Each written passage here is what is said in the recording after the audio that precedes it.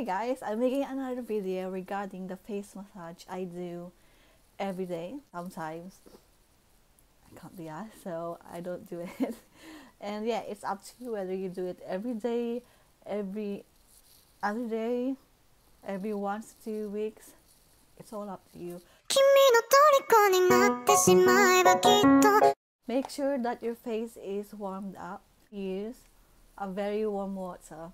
So you have to wash your face a few times, and then you can start massaging your face. You can use baby oil, or I use my foam wash. So you can use whatever wash you have. Just make sure you put something on your face, otherwise if not, and your face is dry and you try to massage it, of course you're going to damage the skin. Make sure that you don't press too hard on the skin, because again, it's gonna damage the skin. Don't press it lightly as well, like you're just touching your face, because otherwise it's not gonna do any effect. And lastly, I massage my face using my face wash.